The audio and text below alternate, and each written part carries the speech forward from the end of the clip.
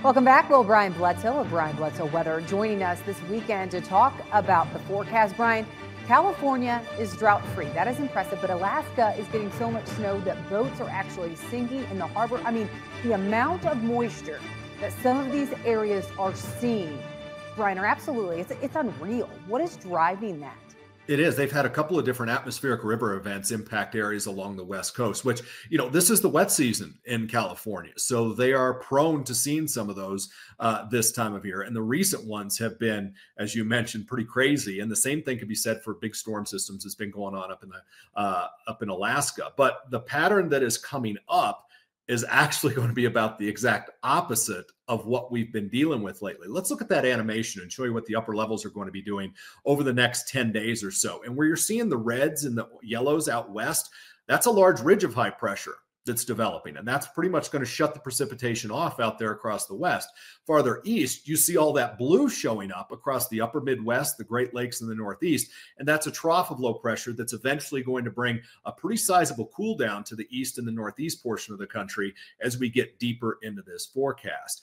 With that in mind, let's see how that temperature trend is going to behave as we see this unfold. And this is kind of a 5-day running mean of what temperatures are going to look like. And all you really need to see here is all that orange and red pretty much go away across the Great Lakes and on up into the Northeast, the Corn Belt, and it's replaced by the blue, signifying colder than average temperatures as we get into the middle and latter portion of this upcoming month.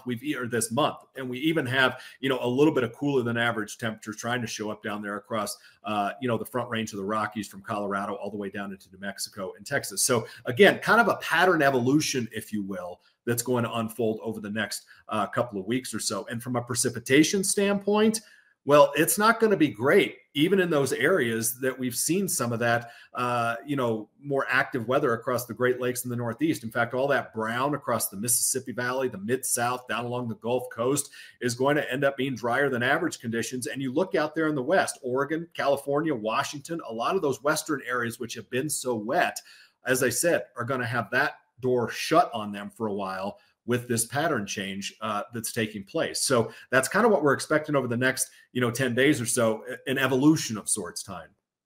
Yeah, well, that's definitely not what farmers in the Mid-South, I think, wanted to hear. I mean, they are dry heading into this spring. And so this week, we did see the Climate Prediction Center. They said that La Niña is likely to persist for now, but that's followed by a 75% chance of a transition to ENSO neutral during January to March. ENSO neutral, they say, is likely through at least the Northern Hemisphere through late spring 2026. Brian, what does all of that mean? Here's what I take away from this, and I've been chatting about this, and other meteorologists have been chatting about this for a while. I have great respect for NOAA and the National Weather Service, but to be honest with you, I think they're a little late to the party with how this transition is going to unfold, because what's going on in the Pacific Ocean right now is a pretty significant transition away from the La Nina. So I think we have seen this event peak.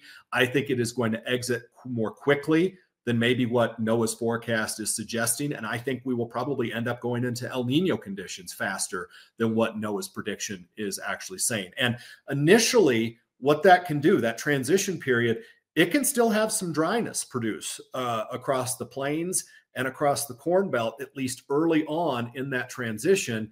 And history suggests that after that early transition is gone, that a lot of us will have wetter than average conditions try to show up during that during the heart of the growing season. So, this is a long ways out there. I know there are different models that show this, that, and the other thing going forward. It's certainly something we're going to have to watch closely, because when we see this type of transition take place during the spring, a lot of times the weather can be fairly wild time. Thank you, Brian. I appreciate it. And you can actually sign up for customized weather forecast from Brian at brianbledsoe.com. All right, well, the grain market's seen some life to start the year. What is fueling that change? And with big USDA reports on the way, how should you prepare? We talk markets with Dan Bossy and Mike North. That happens next. You're watching U.S. Farm Report. Trusted, timely, tradition.